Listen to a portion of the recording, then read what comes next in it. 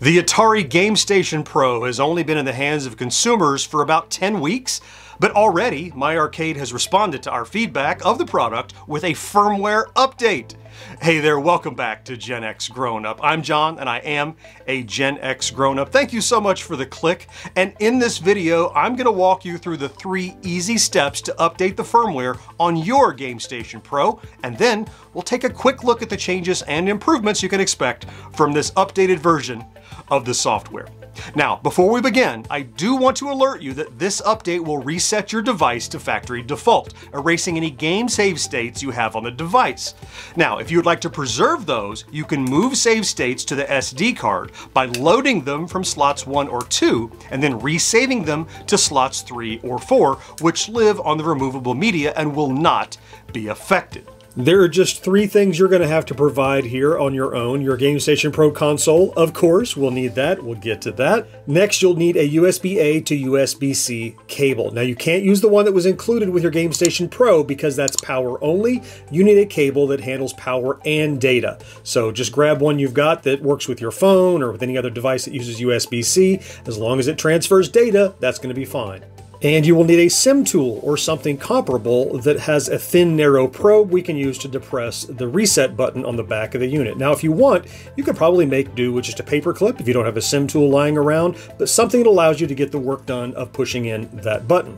Once you have all this material gathered and ready on your desk, it's time to grab the new firmware. I've included a direct link to the firmware update page on my arcade's website down in the video description. So just click on over there, scroll down, and click on the download link. Then unpack the contents of your download to a convenient spot like a folder on your desktop like I've done here.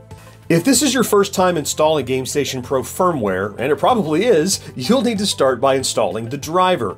Open up the folder labeled Driver and then double-click on Driver Install. If you get any pop-ups asking for permission, allow them, and then you'll be greeted with this simple installation interface. Click on the Install Driver button, and after a moment, you'll get confirmation. Click OK and then close the Driver Assistant installer and head back to your software folder. Now let's go into the Firmware Updater folder and double-click to launch Firmware Updater. Again, if you get any pop-ups asking for permissions, allow them, and you'll see this Arcade Dev Tool interface. Now here we'll need to select the correct files for each entry in the list, both the loader and the firmware. To do that, click on the small box to the right of the file name of the default loader, just below that ellipsis, which will open a file requester. Navigate to where you've unpacked that download and click into the firmware folder and choose the file named Loader, then open it. Now, similarly, click on the small box to the right of the file name of the default firmware, just below that ellipsis again, and you'll see another file requester. This time, select the file named Firmware and open that. Now we are ready to connect the Gamestation Pro up to our PC. Now we're going to utilize this 5V in USB-C port. Normally that's just for charging the device, but in this case it's for firmware updates. Pay attention to this reset pinhole. We'll use that, as well as the power on button down here. So go ahead and plug the USB-C in. Now, if the unit comes on, turn it off. You want it off for this part of the upgrade process. Then you're going to take your SIM tool or whatever you've got and insert it into this reset switch. Push lightly and you'll hear a little click. Hold it down, and while you're doing that, press the power on button. Listen for that happy connection sound over on your computer.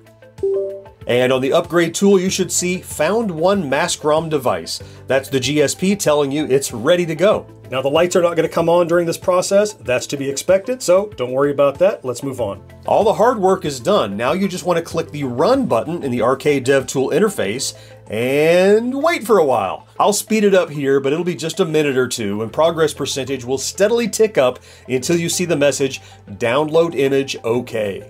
Now turn off the power on your GSP. You'll hear it disconnect from your PC. The Arcade Dev Tool will report no device is found because you turned it off, and you're done. Time now to plug your Gamestation Pro back into your TV and try it out. The original firmware on the launch run of units, Oh, the hat?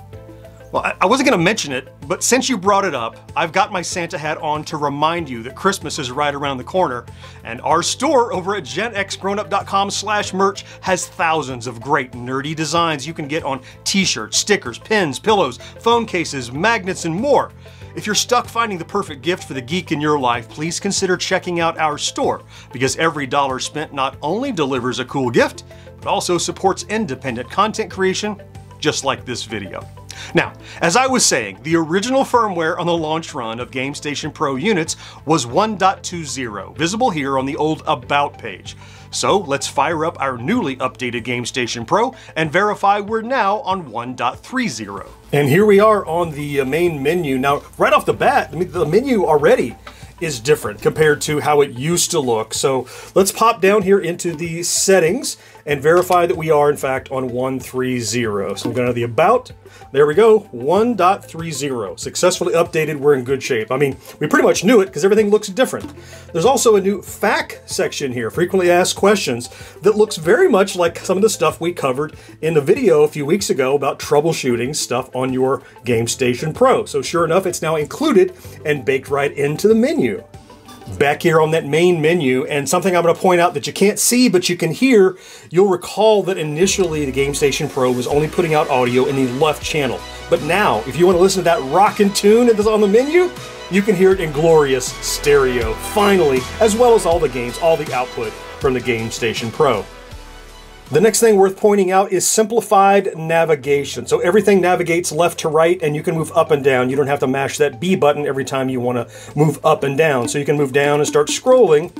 But if you want to get to the top menu, just tap up and you can go across there and then come down into that menu. It's a subtle change, but eliminates that need to keep reaching for the B button whenever you want to change where you're navigating. So up and down will just navigate purely up and down now. This all the scrolling takes place from left to right. The next really big key thing I want to point out is individual game information. I want to use Space Duel as an example. So I'm going to pop into Space Duel. You'll see there's a new layout here, quite a bit of information. What used to be just kind of a screenshot and the cabinet and this About section, now there's a control section. I had people mentioning in my videos, I can't get Space Duel to start. Well, it's because you need to use the two controllers select and start buttons in tandem. That's kind of how Space Duel works. So as you scroll, you can see there's some instructions on how you're going to use the controls, how you're going to use that joystick, what kind of functions you need to do, how to get into the game, a shortcut if you will, and that's included across the board. For example, back over here in the 2600, here's Adventure. The controls section even lists like what do the difficulty switches do. So when you go in the menu to adjust the difficulty stuff, now you know what they do without having to go dig in the manual. Description of the game here, how you're going to operate it here, and what all the switches do. This is a huge improvement over just, good luck, I hope you know how the game works. Now, it's not a full manual, of course. You can always go to Atari Age or Atari Mania for that, but it's much improved over just the fire and forget nature of dropping these ROMs with a screenshot and hoping we know how to play the games. Look, you and I probably do, but not everybody does, so nice addition here. And finally, the last major thing I'd like to point out here is the fixed to vertical aspect ratio arcade games. 3x4 games where that monitor was turned vertical in the cabinet were very stretched out. You can see here on the 1.2 firmware how Centipede looked. Well, back here on 1.3, let's fire up Centipede and take a look. Look at there. It's now the correct aspect ratio. So, and this is true for all vertical aspect arcade games. Now, I don't know how that's going to impact those on the SD card. That's another story, but look, here's another example of my arcade hearing our complaints and our concerns and our observations and going, yeah, we can fix that for you. Next firmware update, here we go. These are just the highlights, as there have been several more small tweaks and improvements. But before I let you go, we were wondering how my arcade might handle all that SD card functionality we discovered in the initial firmware. Would it be disabled, or maybe would it be embraced and improved? Now keep in mind, I've only had a few hours to spend with this new firmware so far, but already I've seen some changes that suggest that my arcade has not only embraced, but improved the behavior. First and foremost, getting to the SD card menu, you used to have to turn the device off and back on. Check this out. From the main menu, if I hold down Home and Start, look where I am. I'm in that menu. You might also notice, oh look, some subfolders. 2600 games, 5200 games, subfolder support. That is something we were asking for. And finally, this is the thing I was saving to show you. Check this out. What do we have here? That's right.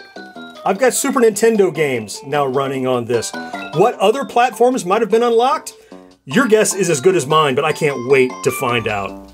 If you would be interested in a follow-up video exploring changes to how the SD card slot is used in firmware 1.30, sound off down in the comments, and if there's enough demand, I'll get it done. In the meantime, links over my shoulders here and here to other Atari Gamestation Pro coverage we've done here on GenXGrownUp. I certainly hope you found something to enjoy in this video, and I cannot wait to talk to you again next time. Bye-bye.